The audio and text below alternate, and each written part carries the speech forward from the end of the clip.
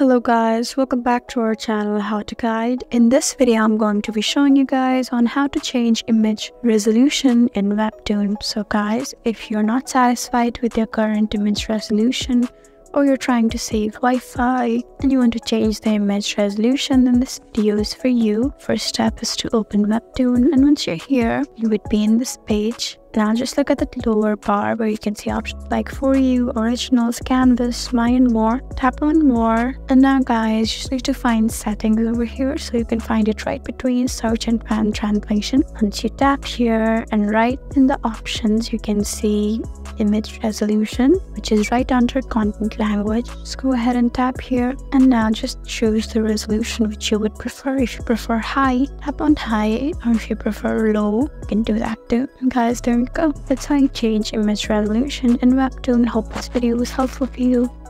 If you found this video helpful, please leave us a like and drop us a comment down below. And if you want more helpful videos like these, then please subscribe to our channel. We'll see you again next time. Thank you for watching.